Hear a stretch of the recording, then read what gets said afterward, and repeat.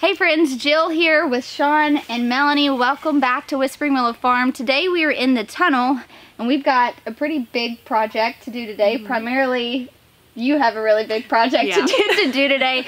We are actually going to be harvesting all of the ginger, and then Melanie is going to be processing that to be used in the elderberry syrup that she makes. And so we're going to walk through that entire process with you guys. Many of you have asked us questions, sent in emails, and so this is just going to be information overload and kind of tell you guys everything about the ginger. Sean's going to start and just talk about how we grew it and what that looked like. Yeah. Information overload is my only speed. Yes, that is very accurate. Sorry, brace yourselves. Yeah, so we'll make a link to the video. Yeah. So you can see when we planted. Yeah, we planted. We didn't even live on the farm yet. We had come when Jess and Maya still lived here and planted the ginger. So it was back in the early summer. Yeah, she had harvested some stuff out and had some space, so we threw the ginger in here. I think it was either late May or beginning of June. Yeah. So this has been in here for a while. And this is what it all started off with. This is a hand of ginger. So watch that video about how we got started. So that little piece right there made all this ginger, and I cannot wait to weigh it because this is some of the biggest ginger that I've ever grown. Yeah, that's awesome. So you can kind of see how it grows vertically, just like your hand, and it's like each where a finger would be goes up and makes each of these shoots. So it just keeps multiplying and sprouting underground. So as far as growing, ginger's pretty easy if you get the conditions set up right first. So like we had said, like, we didn't really do a lot once it was growing. Yeah, there's hardly anything. Yeah, really. hardly anything at all. There's a little bit of caterpillar damage on some of the leaves, but it's really not bad. We didn't have to spray anything.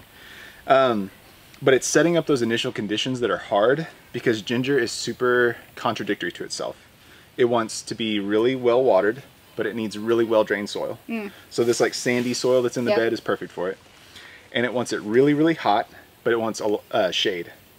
So a tunnel with shade cloth on it is ideal. Yeah.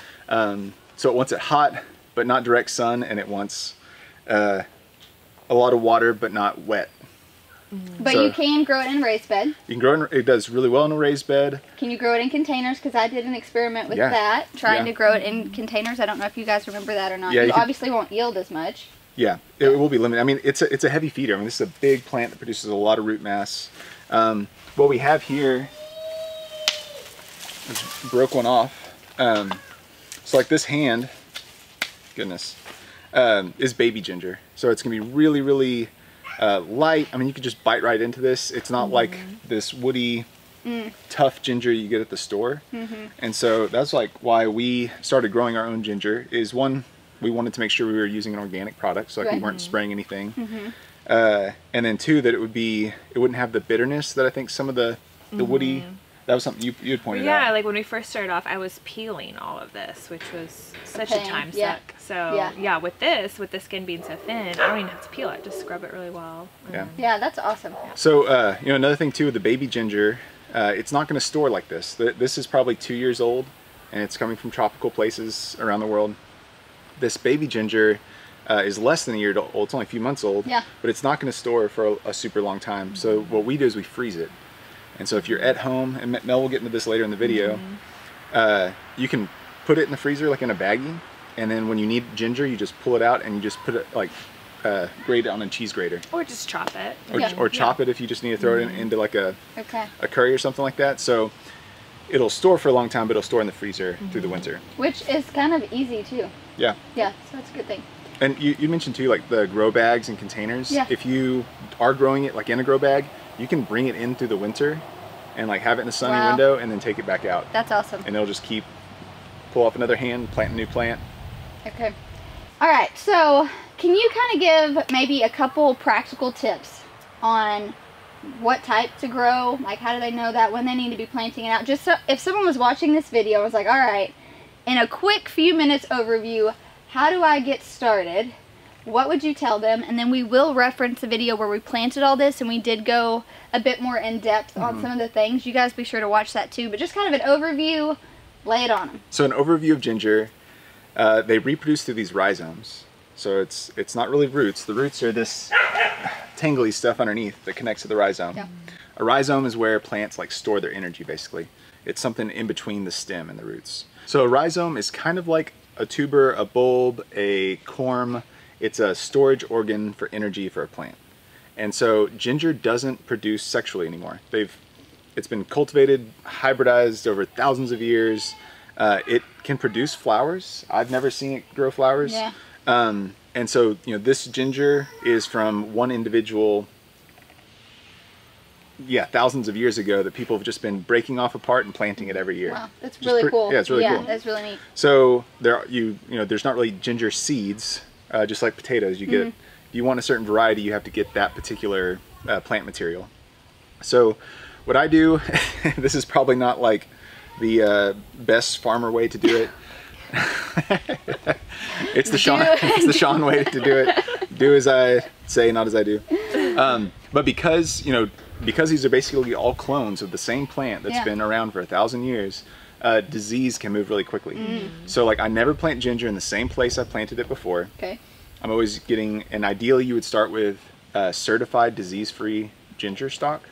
So that actually happens in a laboratory. They take little tissue samples of the leaves, they make clones, they grow it out in sterile medium to make tubers, and then they ship those tubers all over the world. And that's really, really expensive to get that initial seed stock. I've tried that, and there's a waiting list because so many people have gotten into it. It's really popular. And so what I do is I go to Kroger and I get the certified organic ginger from Kroger. It's the same price as the conventional, but it's smaller. And that's probably just because it was not pumped full of stuff. And then also I know that the certified organic ginger hasn't been irradiated or anything like that. Sometimes they'll actually spray either a chemical or irradiate tubers to keep them from sprouting in the grocery store, so be aware of that. So I get certified organic tubers, I break them off in little pieces, and I lay them down on top of some dirt until they start to root, and then that's kind of my pre-sprouting phase, and then they come out into the garden. I mean, it's a pretty big plant. It's over 4 or 5 feet tall. I mean, I know it's in a raised bed, but it's really tall and it's really wide. So we're just doing single rows in a bed. So like every 4 feet you could plant a row. And we did have to hill them too. Yeah. Hilling them encourages more of these rhizomes to keep growing, and also protects them from the sun so they don't get tough. So you do have to hill it. And then as far as, growing, like I said, they're really contradictory. They like the shade, but they like the heat. They like the water, but they like the drainage. So a raised bed, a container is really good for them. And that also allows you, especially like what Jill's doing here in the tunnel, to grow in pretty much any climate in the country. Yeah. So they grow them in Maine, Vermont, Michigan. You get these baby gingers in just like 4 months or so. Yeah, that's awesome. And so ours, we're a little bit luckier. We live in Arkansas, so I think I started sprouting these in April, and I've done them as early as like February, and put them in the ground in a tunnel, and they just kind of didn't do anything. They really have to have the heat to take off, kind of like peppers.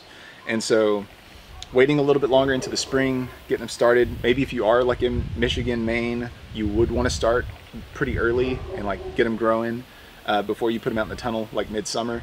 But for us, we could wait, and I don't think the plant would be any smaller if I would have gotten them in earlier or later. Yeah, good to know. So then all we're gonna do, You're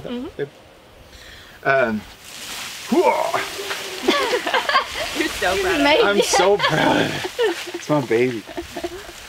Yeah. I mean, that seriously, I'm quite impressed. Impressive. Yeah. I'm quite impressed. So now what we're gonna do is we're gonna take this and we'd cut off all the stems. Melanie and I are gonna try something new this year. We're gonna try and save the stems for other types of like simple syrup, so we can make a ginger simple syrup. And then also we're gonna save any of the leaves that don't have damage to dry out and make a ginger tea. So we're gonna try and actually use the whole plant this year. Or find people who want to. or find other individuals or businesses. Putting a bunch of work on. Melanie's like, we're doing what? We're gonna try and use the whole ginger plant, leaves, stems, and roots. Roots for elderberry syrup, simple syrup, teas. And if they don't want to use that, they just want it for the ginger compost? Compost, yeah. Now, could you even take these too, like to mulch like in a bed like you would for leaves? Yeah, and too, like a lot of like things that are super aromatic to humans, like all the herbs, hot peppers, like anything that we think of like flavor, usually like plants have developed those characteristics to help ward off pests and disease. Okay. So I don't know if ginger leaves help repel pests, but anything that's aromatic, I tend to think that it does. Okay. And so I have sprinkled these just kind of in the walk paths to break down throughout the winter. Yeah, that's good to know. So compost it, throw it on your beds, just kind of see as an experiment. That would probably be pretty cool. Now we're gonna move into harvesting all of this. That'll be a time lapse. You guys can get to see how much, and then we'll get to weigh it and say how much all this so yielded. excited. That'll be real excited. Yeah.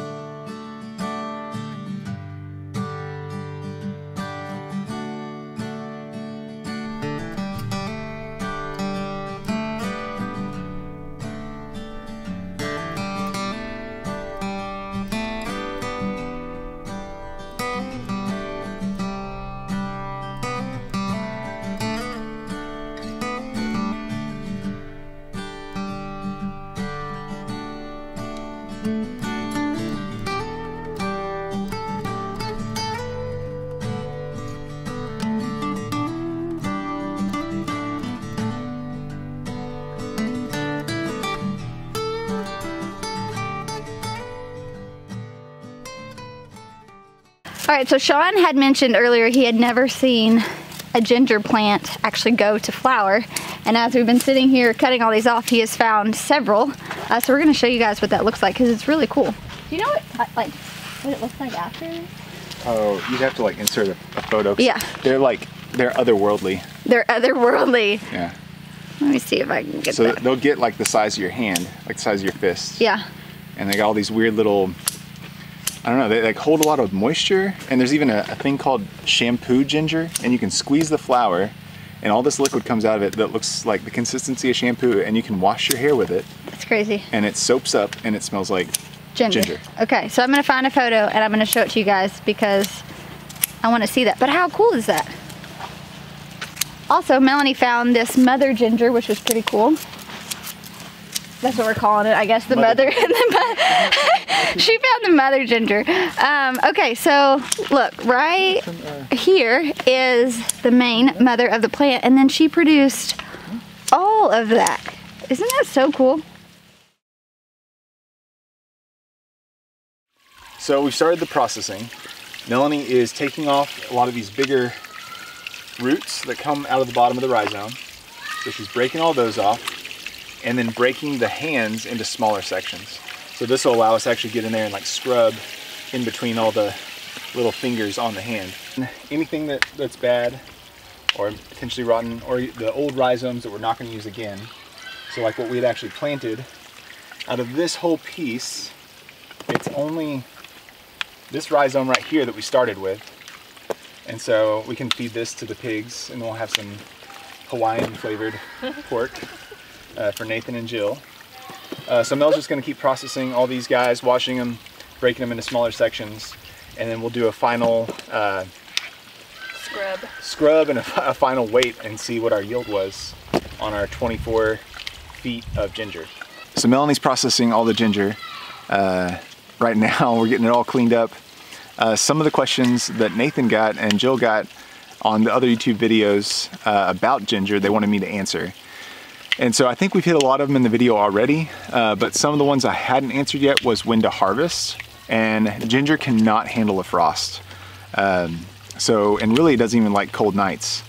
So Jill and Nathan have been lowering the tunnel sides. On the evenings it's gotten down into the low 40s. But we have our first freeze coming this Friday, so we definitely had to get the ginger out.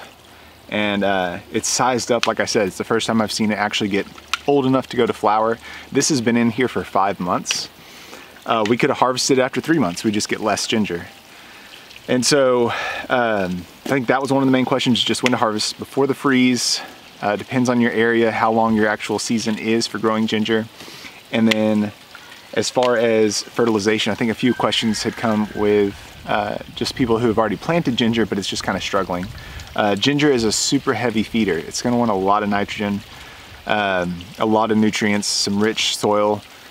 Think about Southeast Asia, volcanic soils, black soils with a lot of sand and loose structure, which is actually pretty close to what is in these raised beds, which is mostly sand and compost. So this soil in these raised beds wound up being perfect for the ginger. So just be thinking about that. If your ginger has struggled this year, it's too late now, but unfortunately, but next year, just really get some good nutrients, some good drainage. If you are growing in a pot, you know, using something like rice hulls or perlite, that's gonna help increase airflow and drainage and get all that extra water out of the container is gonna be really helpful.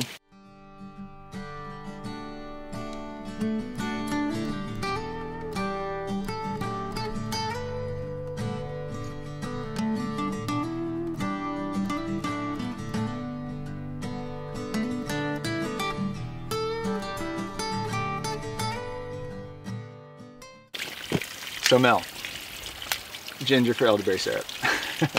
We were buying store-bought, organic store-bought, and you're having to peel it because we were concerned about the taste, it being bitter. Yeah, I was concerned about the skin adding bitterness to the syrup. So initially when we were doing ginger, we were using store-bought ginger. We found that it was bitter because of the skin. Or at least I was assuming that that would be the case, or I was concerned about that. Concerned enough to where I was peeling all the ginger. We also wanted a really clean product too, and like we were using organic ginger, but for a lot of like rhizomes and roots, the skins can be a place that accumulates things. And also what we found is the baby ginger, which is what you call this. Baby ginger is not a variety. It's what we're calling these hands of ginger that haven't gone through that process into their second year of life, where they've started to put on that thick brown skin. So it's baby because it's young, not because, or it's young ginger, not because it's small in size or anything. But what we found is that the baby ginger is just, it's sweeter. It's... Yeah, I don't taste, it still has that spice and that bite to it, but the store-bought ginger, that's like the first taste that hits your mouth, versus the baby ginger, that's kind of a back-end taste, and I'm tasting more of the sweet, almost like a floral almost. Taste. Yeah. Yeah.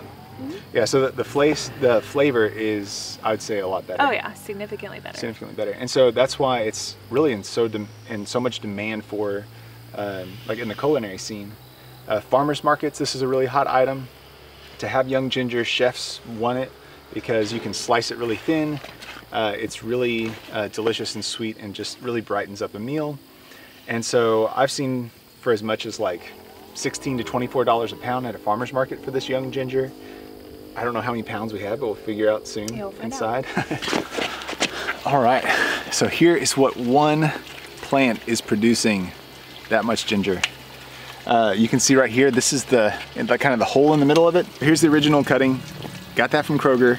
Put it on top of some soil, some moist soil, and let it root for about a month, and then planted it, and 5 months later, got this.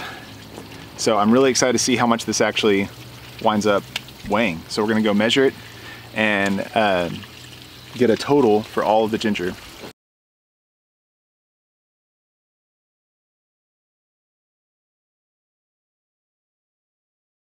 So we are at Sean and Melanie's house. Yesterday we were at our house. We had harvested the ginger. Melanie and Sean had washed it off. Now we're in her kitchen and she is about to process it, and we're gonna show you guys what that looks like. But out of a 24-foot bed, it yielded 92 pounds of ginger.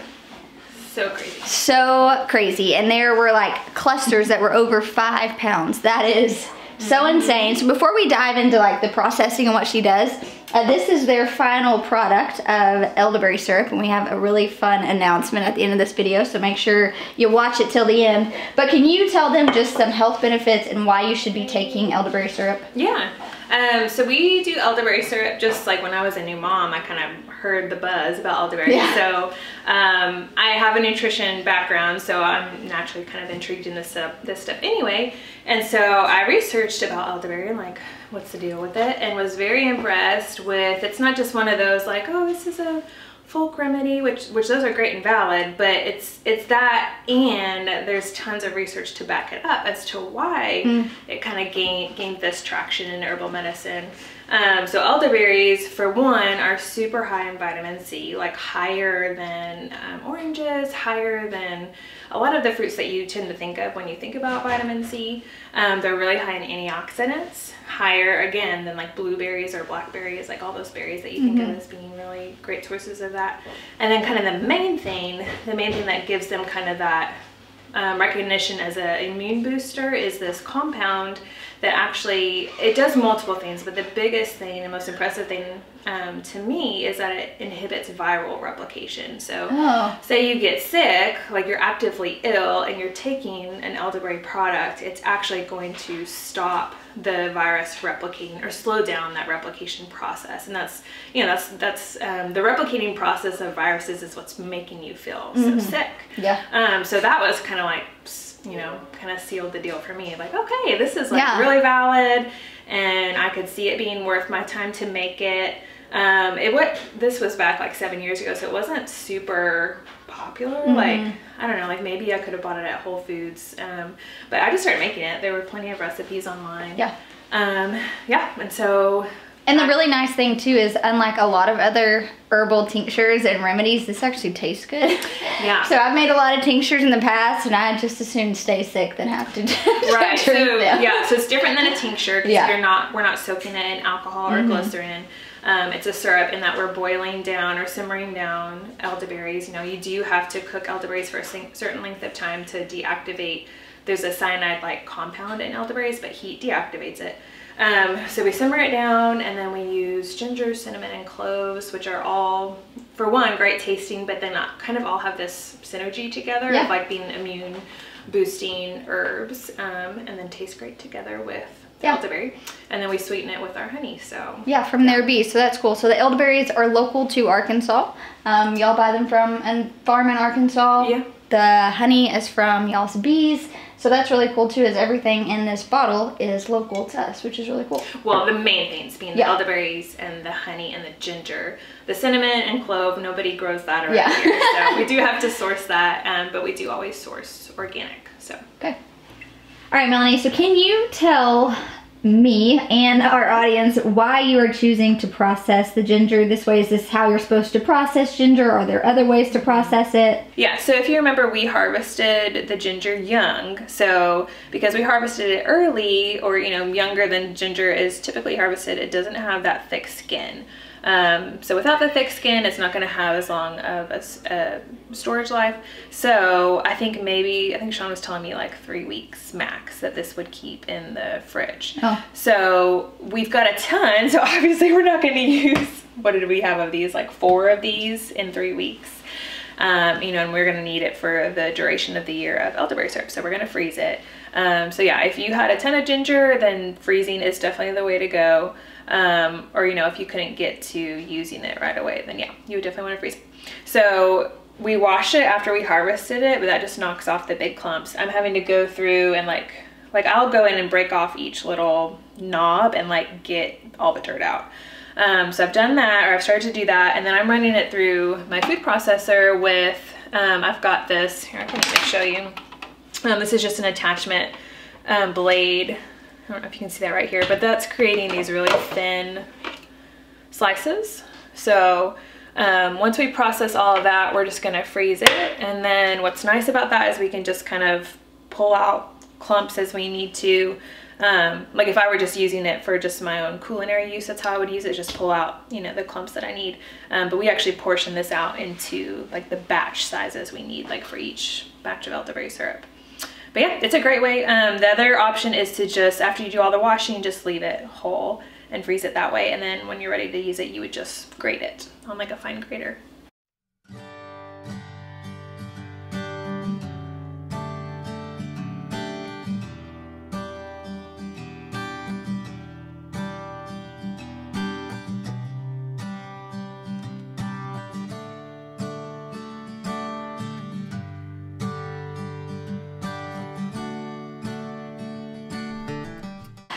All right, you guys, so now we have harvested the ginger, we have washed the ginger, Melanie's processing the ginger, and then over the next 2 weeks, she's gonna be making elderberry syrup for something really special. So they only sell their elderberry syrup locally. to different farm stands and just other grocery stores in our area, but they do not sell their elderberry syrup online. And so when we started growing this ginger, we kind of had this idea that we could do this small batch pre-order to where they could sell their elderberry syrup online to our viewers with ginger that I helped grow on our farm, which is really kind of cool because you guys know we have collaborated with them and their family on so many different things, our flowers, and now this elderberry syrup is really cool. So we are super excited to be offering that. There will be a link down below. It's going to be a 2-week pre-order. That way Melanie will have enough time to make the ginger. So just know when you do purchase it, it'll be 2 weeks before it gets shipped out. All right, you guys, I know this was a long video. We showed you guys a lot, but this has been really cool. I have never grown ginger before, and I can tell you I will probably now always grow ginger. Hopefully it'll do as well as this year. Yeah, I think so. Yeah, I would hate to like grow it again and be super. Set a good one. Yeah, we gotta set the standard high. But thank you guys so much for hanging out with us today, and we'll talk to you soon.